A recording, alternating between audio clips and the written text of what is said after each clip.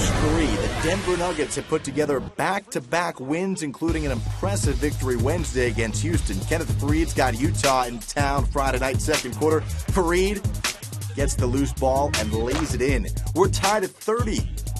Now it's JaVale McGee off target. Faried gets the rebound and knocks down the jumper.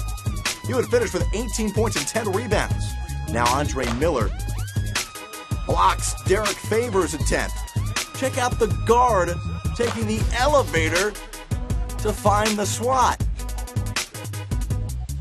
Now the Jazz turn it over. On the other end, Danilo Gallinari to Andre Iguodala.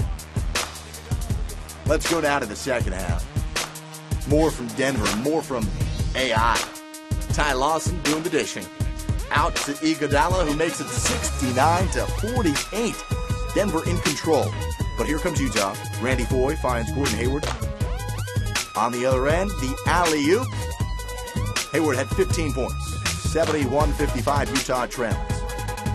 But just too much of Denver in this one. Corey Brewer from the corner booked that three, and he is fouled. The old traditional four-point play. Brewer, 20 points. And Denver has won 3 in a row. 104-84 the final on Friday.